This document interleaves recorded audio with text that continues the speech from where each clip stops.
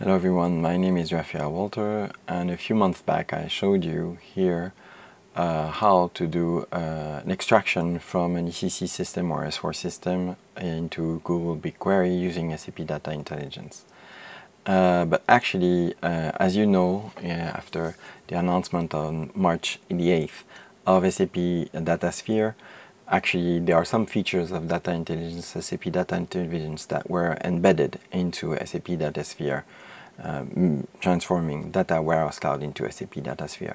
One of these features is the replication flow. And for S4 systems, it's pretty straightforward. You just connect to an S4 system and you can use a feature called replication flow, and you can do initial load or initial and delta load from an S4 system. It's very straightforward, and you can go and look at this online. You'll find many videos. But actually, if your source system is an ECC system, then it's a little bit more tricky, and I had a few customers asking me exactly that. How could they load data coming from an ECC system using the replication flows coming from SAP Datasphere, and how they could load that data into, for now, the target is just, for example, SAP Datasphere itself, could be an SAP HANA, but in the future there'll be other targets, just like SAP Google Cloud Storage or Google BigQuery. So basically, I wanted to make this video to explain how you could do this.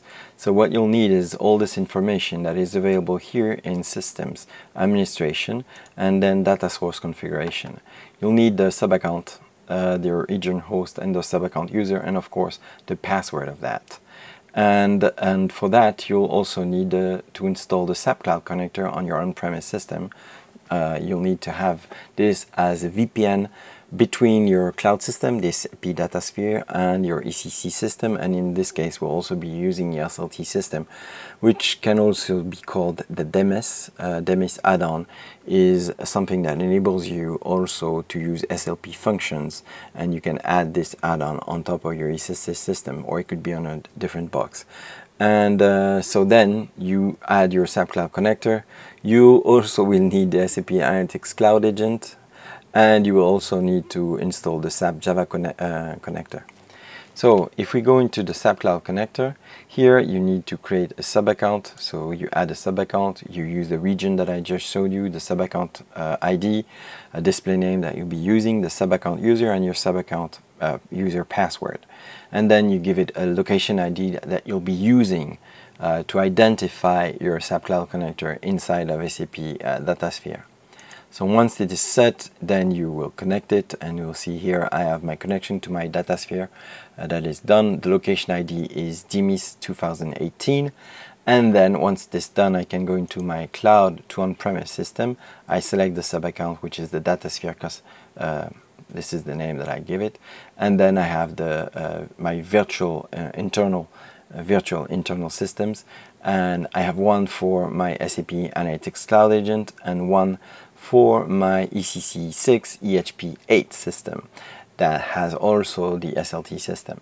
Okay, so then you'll need to add all of these naming policies for the resources, and this is in the help, so I won't be telling you this, but you can copy this here. You have the different prefix and exact names, etc.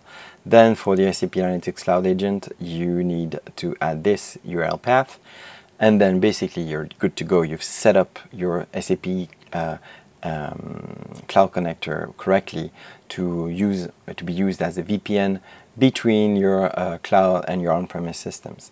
So if we go back into the administration part of Datasphere, here you have all this information, and here you have the specific location that I just used with my SAP Analytics Cloud Agent. Okay, so here I see my agent, which is the virtual that I've used, the virtual name that I've given in the SAP Cloud Connector. The port, the username, and the password by default is going to be agent. Okay, and then of course you need to do the connection, because you want to be able to do replication flows. So I will create a connection here, which is my DMIS 2018. So just to show you what is in there, I have set the application server with a RFC connection. So this is the ECC system, that I've set in my SAP Cloud Connector, the system number, the client. Then I use the SAP Cloud Connector. I put here all the information of my SAP Cloud Connector with the allocation ID that I've just set inside of the SAP Cloud Connector and inside of the systems administration. Over there I have my username and the password, and as you see I have now my data flows and replication flows that are enabled. I could also have used the data provisioning agent to enable remote tables, but I don't need it in this demonstration, so I didn't do it. Now we need to do a few things on the SLT system. So if I go into my SLT system or the DMIS system, here first I need to define my ECC system, and for that I'll go into transaction SM59. Oops, sorry. Okay, and then in my transaction SM69 I have my ABAC connection. And one of these connections is here, ECC EHP8. I'll just show it to you. I have technical settings, administration, etc. and my logon security with the user and password. And once this is done, this is what it's going to be using inside of the LTRC cockpit. So this is, oh, looks like I'm not really successful in typing transactions today. Okay, so I have here my transaction mass transfer ID and a configuration name. Just to show you how to configure this, you will go here, give it a name, test. You don't need this. The RFC connection is the one that we've just set up inside of SM57, which is ECC EHP8 connection. So I select this. I'm going to select this and that, and let's check this. And then I go into the next. And here, this is where it gets a little bit tricky. You go into Other, and for the scenario, you're going to be using SAP Data Intelligence Replication Management Service. As I said, this is a feature coming from Data Intelligence that was embedded inside of Datasphere. And basically, then you're good to go. So here, performance optimize, you specify the number of jobs, initial load, etc. You want it to be real time or not. And then you review, you create, and that's it. Okay?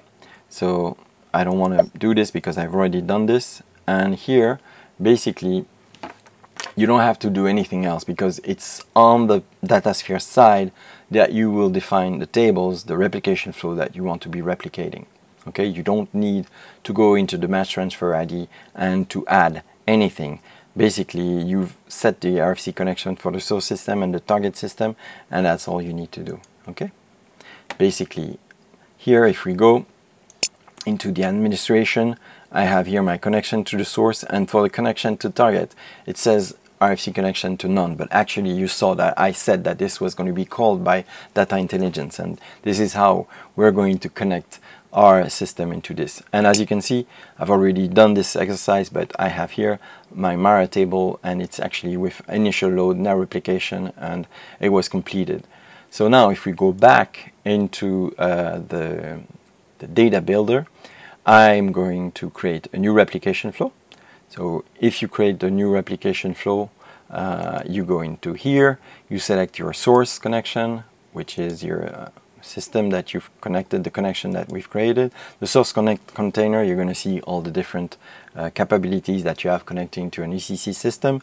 But what's interesting is you have the SLT system, and you'll see the mass transfer ID of your SLT system, which is 007.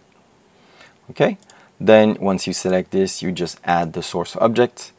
And here I said Mara, it could be VBAP, but let's say for the sake of this demonstration, I'll go back again and select Mara. I'll go into this, I'll go into next, I'll select this, I'll add the selection. So it's fetching all the details of this table. So it's building getting all the information, and I can select my target connection. In this case, I'm connecting, I'm loading my data into Datasphere. As I said, there will be more connections available coming in the end of the year. And here you have your projections if you wanted to do some kind of filtering if you want it. And then you have the load type, which could be initial load or initial delta. You can truncate your table if you wanted to do an initial every time. Then you save, you deploy, and you run. I've already done this, so basically I don't need to do it. and I'm going to discard. And once you have it running, you go into the data integration monitor, you go into the flow monitor, and you see here your ECC EHP8 Mara running, and I just run it today, and I see when it was completed. Actually, there's also, if it's a big table like Mara, small tables are okay, but if it's a big table, you'll need to partition your table. Otherwise, as you can see, it will fail. But you need to create partitions on your table so that it can deal with the huge size of this table. And once this is done, this could be up and running, and so it took me like 17 minutes nearly to load the table into Datasphere, all the table from the material number. And if we go into the table, you see automatically it created the table Mara.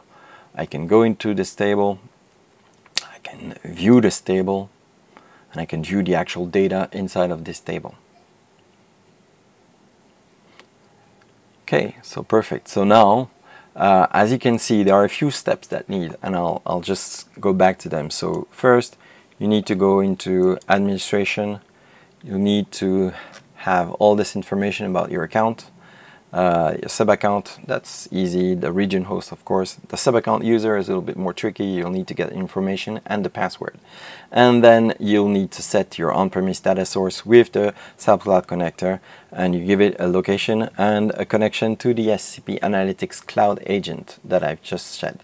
Then you go into the your on-premise system, you have the SAP Cloud Connector installed, you define your sub-account here, and then on your cloud to on-premise, you need to define your connection to your ECC system, which is actually, in my case, the DMIS add-on with the SLT system, the SAP Analytics Cloud Agent with the virtual name that you've given to both, and you need to set all of these resources that you need to add, and this is, again, once in the help. And once this is done, please remember always to use the location ID that you've set here, and then you use the same location ID, you go into the connection. I'm repeating myself, but it's just so that you know, and you go into the connection, you create a connection exactly with this cloud connector and the virtual host. And then you just can start using this to replicate the data coming from an ECC system on-premise into Datasphere. Okay, I hope this was useful.